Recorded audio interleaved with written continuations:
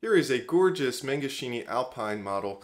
This is the Alpine 4, and we've got a beautiful cherry exterior with beautiful glossy finish, inlaid wood trim, beautiful wooden buttons on the base, and very nice shiny grille here.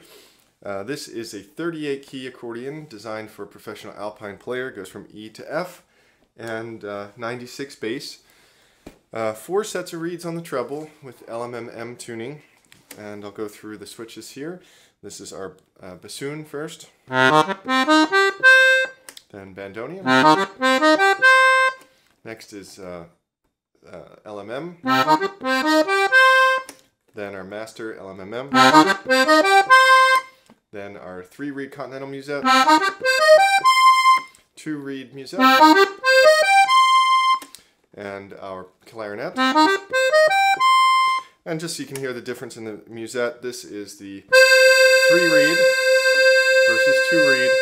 3-reed just gives a little more shimmering sound, a little more volume, and this is an alpine tuning.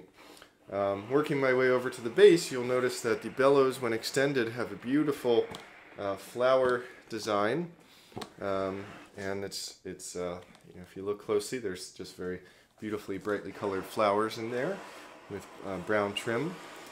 And on the bass, we've got a special converter which decouples our bass and chords, and that's useful because this is a Helikon model, so it's got Helikon plus other switches. The one at the bottom is a mute, so if you were just playing the right hand with the band, you can mute. I'm going to go through these, and first notice that I have my switch in the up position so it plays the chords with it. That's a tenor. Here's my master, including the Helikon. Then we've got bass piano, just the low tones.